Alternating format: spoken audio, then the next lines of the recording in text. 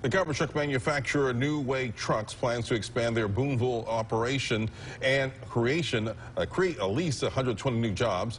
The company will be investing $4 million to grow its capacity in Prentiss County. New Way CEO Mike McLaughlin called the expansion an easy decision because of the company's existing partnership with state and local leaders. Now, the jobs will pay an average of $49,700 a year, and according to Prentiss County Development Association Director Leon Hayes, the existing factory already employs about 140 people.